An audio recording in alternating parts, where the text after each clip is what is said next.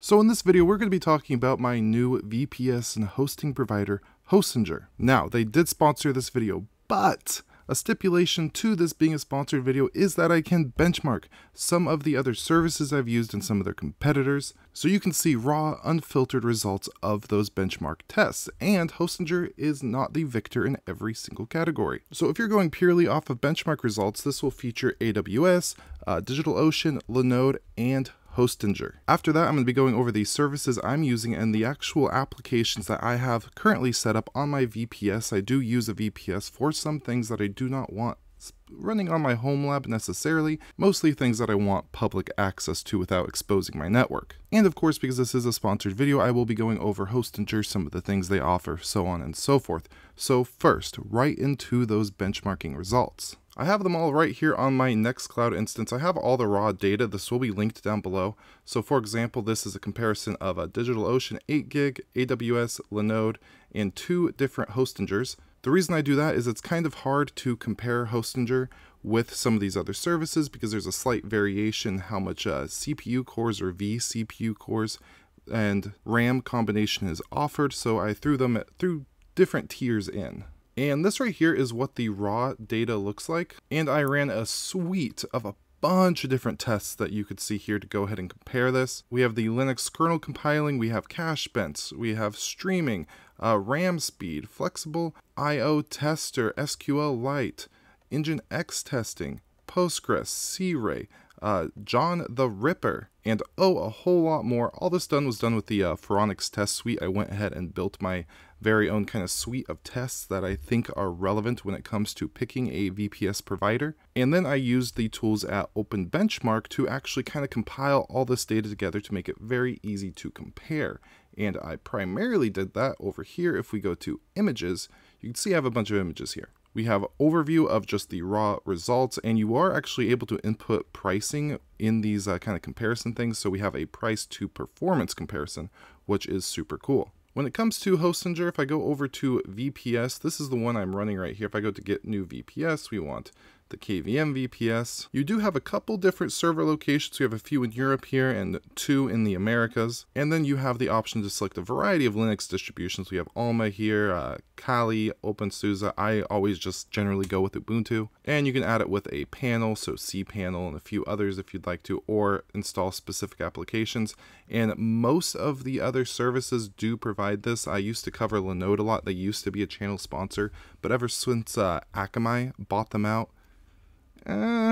but really popular things, Ghost, XFCE with the desktop, a bunch of different applications if you want to spin up a specific thing really easy. But if I select plain, I go Ubuntu. We have the version here, go next. Just kind of want to show you the pricing. Root password, you have the SSH keys here. And then here is the actual kind of pricing tiers. So we have the $5 a month plan, or it's actually, after a while, it's $14 a month, 1 vCPU, 4 gigs of RAM, and that's where it kind of differs. With Hostinger, you tend to get more RAM and less cores than some of the lower tiers for the other plans, but pricing, this is generally just cheaper. All the way up to 8 vCores and 32. Right here, I'll kind of post up a pricing comparison so you could kind of see what's going on. Comparing AWS, Linode, and DigitalOcean is a lot easier. AWS is actually incredibly expensive, more than I thought it would be, but that's the general kind of pricing scheme. The one I'm using is the most popular one. It's KVM2 with 2 vCores and 8 gigabytes of RAM.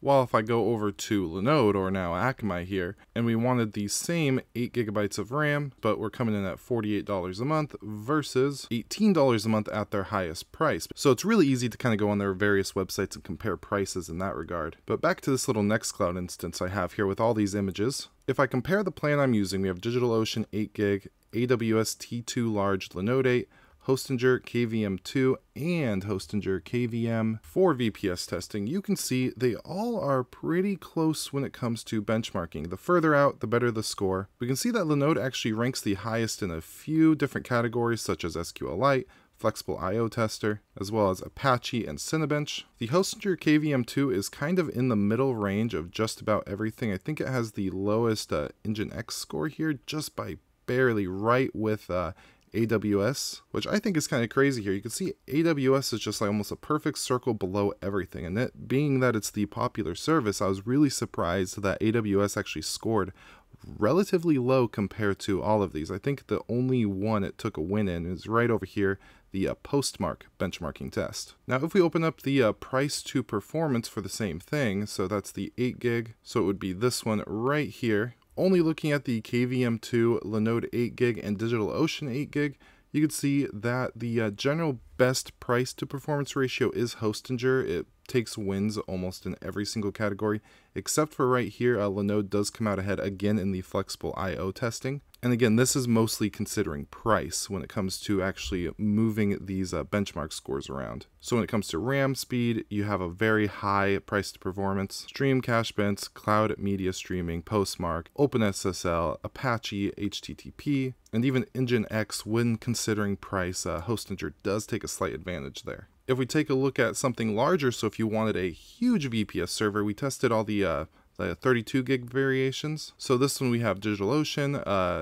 T2 2x large for AWS, Hostinger KVM4, and Linode 32 gig VPS. With the higher performance, DigitalOcean actually has a huge rating on the flexible I/O test. And then when you start getting more performance, this is where you start seeing AWS actually taking some wins in some things such as John the Ripper, Postmark, Nginx, HTTP just barely above DigitalOcean there. And then we have Hostinger KVM. You can barely see the line because it's just right in line with Linode with a little advantage here. It does do better out of all of them with the cache bench testing. And back on that flexible I/O, Hostinger does come in third place and AWS is way down here. So basically, depending on what you're going to want to do, so if you're only going to have Nginx websites, if you're only going to run like a MySQL database, you can use these results to kind of narrow down to figure out what service is actually going to give you the best performance. And again, I do have some of the price to performance. So if I open up this right here, this is the price to performance for those 32 gigabyte VPSs. You can see the Hostinger, it's like half the price, so it's obviously going to take wins across the board, except again for flexible I/O. DigitalOcean really does well with this one. It almost does tie up with Linode for the price to performance with that, but across the board, it's a really good bet when it comes to price. And I'm not running a huge business enterprise. I don't make really any money off of the TechHut.tv website at the moment. So for me, price is one of the more important factors. So with that, what am I actually running on this VPS? Let's head back over to Hostinger here and I'll kind of show you at least their dashboard first before I get into some of my stuff. If I go to VPS, you can see I have it right here. If I click on manage, you get a lot of basic information such as the host name, IP address. We get some service status. So everything I'm running is using about 17% of the CPU, about 60% of the memory available. I'm using just over 4 gigabytes. And we have disk usage bandwidth. We do get 100 gigabytes. That's pretty on par with some of the comparable other services that are available. And the main thing, well, probably the easiest thing to kind of check out what I got running here is this right here. This is the Nginx Proxy Manager. I'm currently using this for all of the TechHut.tv subdomains that I have running through Hostinger. And Nginx Proxy Manager is actually a fantastic tool to use in your local network. You can very easily set up a local host name to your domain on whatever register you use, and then use this to give all your various applications, services on your home network its own unique IP or domain name. But starting in the top, we have archive.techhut.tv. I recently switched from Ghost to WordPress, which is hosted here. I'll get into that after the VPS stuff. So I do have access to all of the old content, which I successfully ported all over to WordPress. That was a very difficult process. You can access our old Ghost website at archive.techhut.tv and see all the posts. Some of the images are cooked on it. Not all of them. See, this one worked pretty good. But this is the full carbon copy basically of our old website available for viewing. If I accidentally didn't import an article or something, I can still access this read-only archive right here. So basically we're running a Ghost archive, and if I head back over here, we have cloud.techhut.tv. I was using Nextcloud on Hostinger, but for what I'm doing, video files, big stuff, 100 gigabytes wasn't cutting it, so I still have the instance up and running, which I kind of just use for like documents here and there, or if I want to share like a single video file to somebody so I don't have to share kind of my local stuff. I use this, but again, if you look up here, this is running locally, which I have access to a crap load of data or available storage space. So I do prefer to host Nextcloud locally most of the time, but having the option to share documents and stuff through my TechHut domain name is nice. Additionally, here within this single KVM2 VPS, we have Crafty. So we have a whole ass Minecraft server here. Okay.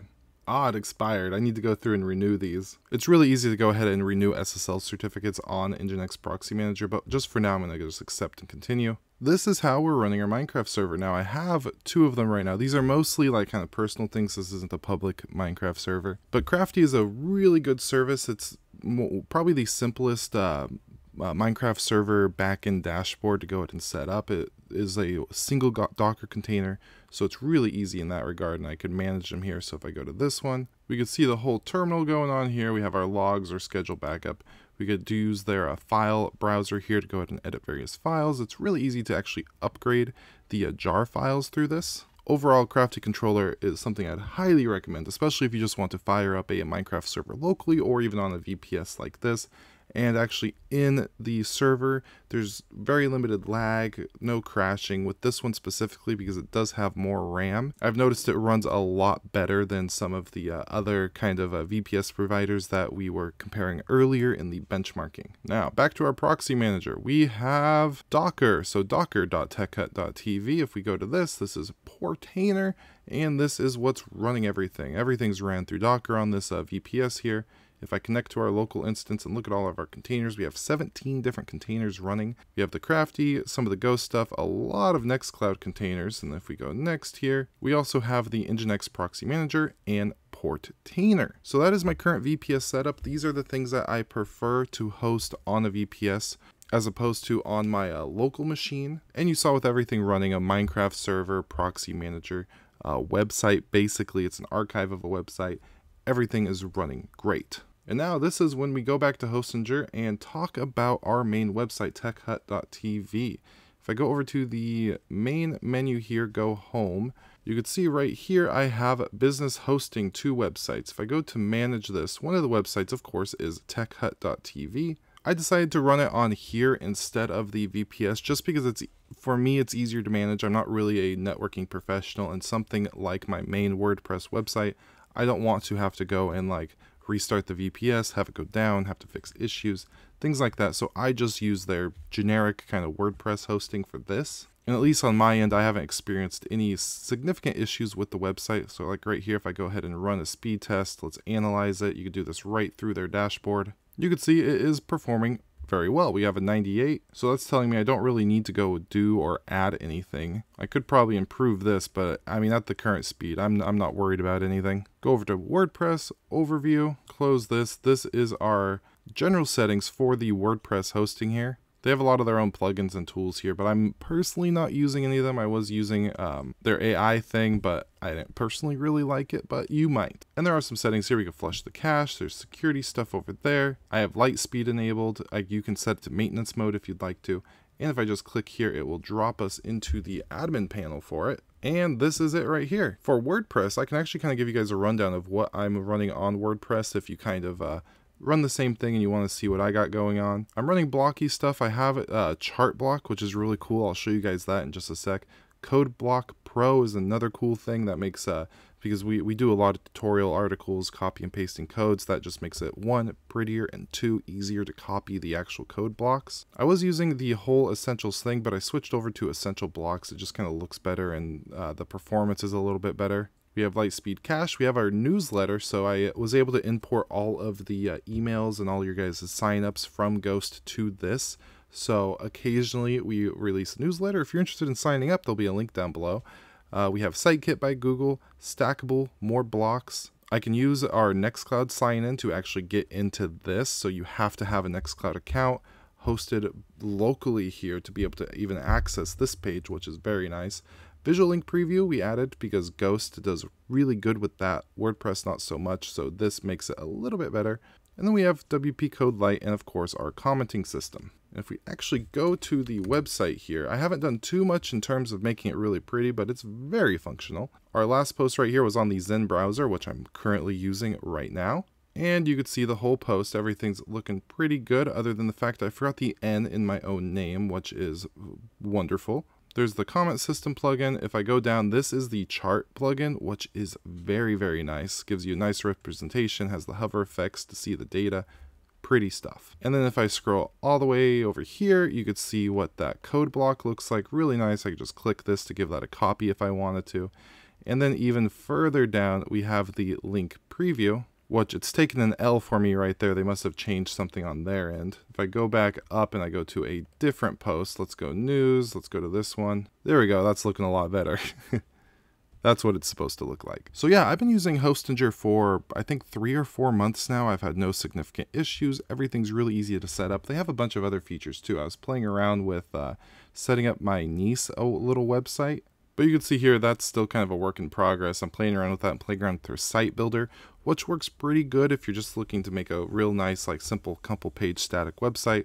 But for something like blogging or anything beyond that, you are probably going to want to use some third-party service such as WordPress, Joomla, Drupal. If you're experienced with those are a little more complicated. I never got a hang of them. But WordPress and Ghost are two really good ones to look at. So yeah, that's my whole kind of home lab setup, things that are on some other service provider out there and it is accessible to you guys. So ultimately, I do hope you enjoyed this video. Please go ahead and click the very first link down below. Also, be sure to use the coupon code TechHut if you decide to make a purchase, because it will take off 10% of the total invoice if you go with an annual plan. Again, that's code TechHut. It does throw back a commission to us, helping us invest in equipment, make better content for you. So I appreciate you guys, and I do appreciate Hostinger for reaching out and sponsoring the channel. I did a lot of research on them before I went ahead and accepted this, and out of everything I've seen, there's a couple things. With any online service provider, there are going to be people who have issues, but overwhelmingly, the reviews and all that are generally positive and recommended. And at least based on my personal experience, I would definitely agree with the general consensus. And if you're looking to not use a VPS, I will link down below to a video going over how to set up your very own server at home, which is something I would definitely highly recommend. Again, links down below to both sign up and all the benchmarking results. And I'll go ahead and post down below a lot of the different services, WordPress plugins, and a bunch of different things we checked out in this video below. So with that, have a beautiful day and goodbye.